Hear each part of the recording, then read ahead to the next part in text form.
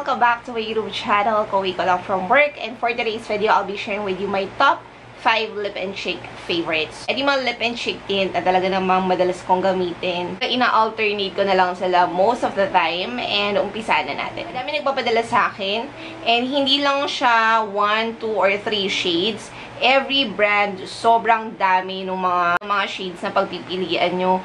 And it's really hard to choose, especially if yung mga shades talagang wearable. So, eto yung mga lip and cheek tint. Yung applicator nilang lahat is made of rollerball. The first one is actually naburo na yung pangalan nito. The Miniso Korean style lip tint. I got this from Miniso, of course, for 249 pesos or 229. Ilalagay ko yung link o review ko sa baba. And if you notice, ayan o, as in, unting-unti na lang siya. Wala pa sa akin tong 2 buwan. Madalas ko siyang gamitin, and it's really pigmented. Ang ganda ng pigmentation nito.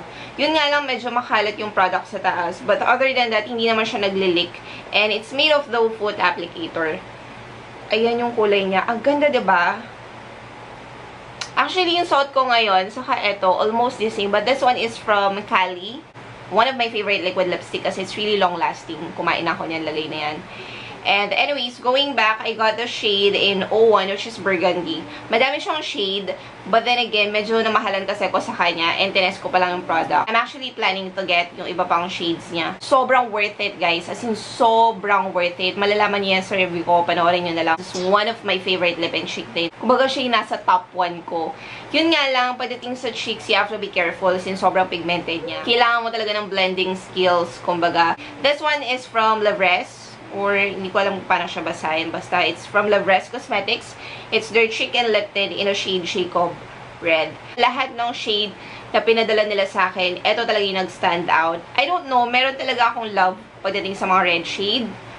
And, maganda lang siya. Alam mo yun, it's very natural. It's really pigmented.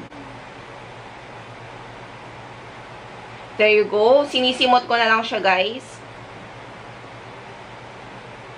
Ang unti na lang nito, paubos na to eh.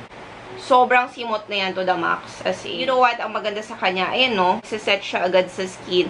But then again, it's really hydrating pag nasa lips mo. Ganda talaga nung staining effect niyan. Super love na love ko yung pigmentation nito. Kasi diba, there are lip and cheek tint na once blended mong ganon, may makikita ka doon sa ibang areas ng skin mo na parang faded, or hindi siya masyado nilagyan, hindi even yung pagkaka-apply. But with this one, maganda talaga. Now, down to the last 3 products we have here from Super Beauty. So, these are the lip and cheek rolly. I got the shading Crush, na ilang beses ko na na-feature sa aking mga vlogs.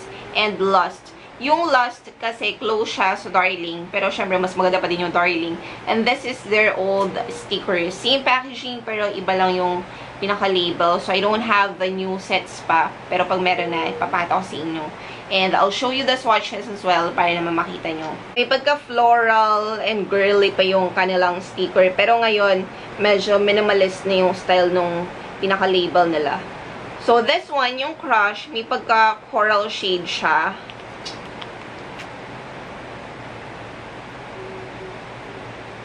See, ang ganda ng pagka-orange niya. Hindi siya yung bright na pangit tignan sa morena. And kahit i-blend mo siyang ganyan, hindi nagbabago yung timpla ng product. Ang ganda niya talaga. Super duper love ko talaga to. Pag ito yung ginagamit ko na shade, ang dami talagang bumabati sa akin. Ano yung lipstick mo, ano yung nasa lips and cheeks mo. Ang ganda-ganda, bagay sa'yo yung mga ganun. The next one naman is yung Lust. Ito yung Lust. Ayan. Pagka-red-orange siya.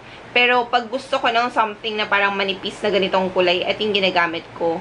But this one talaga is my super-duper favorite sa kayong Darling. Kasi ang ganda talaga niya. And something that I really like do sa mga super beaut na lip and cheek tint is yung scent niya, mabango. Sobrang sweet. Even yung lasa niya. Although, nag-stain din siya sa teeth. Pero hindi naman siya yung stain na grabe talaga. Buo yung stain niya sa lips mo after a while. Same as with the Tropicana lip and cheek tint. I also have the Tangerine Twist and the Strawberry Slush. The other one na talagang paborito ko. So, ayan. Strawberry Slush, pag gusto ko na medyo younger looking yung aking peg ng makeup, ito yung ginagamit ko. Neon pink siya, pero hindi siya awkward tignan. Ayun o. Napaka-natural, very fresh lang yung dating niya. Ang bango niya talaga. As in, ang tamis nung scent niya. What I normally do, para tumagal sa akin yung lipstick, especially if hindi ka sanay gumamit ng mga liquid matte lipstick, tapos gusto mo yung something na maglalast talaga yung lipstick mo all day, ang gawin nyo, gumamit muna kayo ng lip and cheek tint.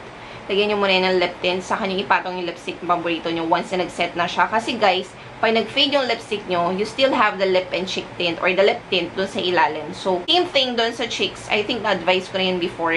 Nabigay ko na yun as a tip na bago kayo maglagay ng powdered blush, maglagay muna kayo ng cheek tint para pag nag-fade si powdered blush, at least you still have the cheek tint. Kasi mas matagal siyang mawala. Now, yung tangerine, this one naman, ayan siya.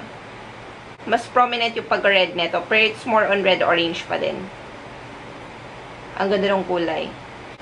Now, the last product naman, these are from Skin Potions. Ito yung bago nila, which is the Sugar Flush. So, 2 weeks ko na siyang ginagamit.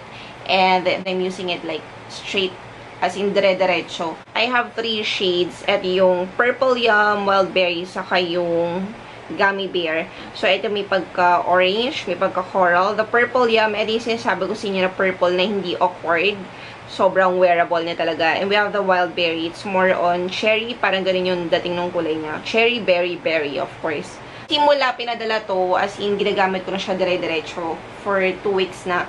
Ito na, ito yung ginagamit ko. And ang ginagawa ko, so dito sa tatlo, yung isa nasa kotse, tapos yung dalawa na doon siya sa kikikit ko. Well, it depends kung anong gusto kong iwan, kung anong gusto kong ilagay sa bag ko.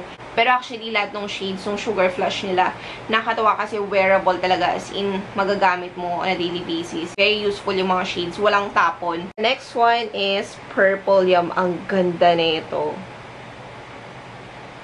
It's between pink and purple, no? Parang fuchsia pink. Ang ganda ng kulay niya.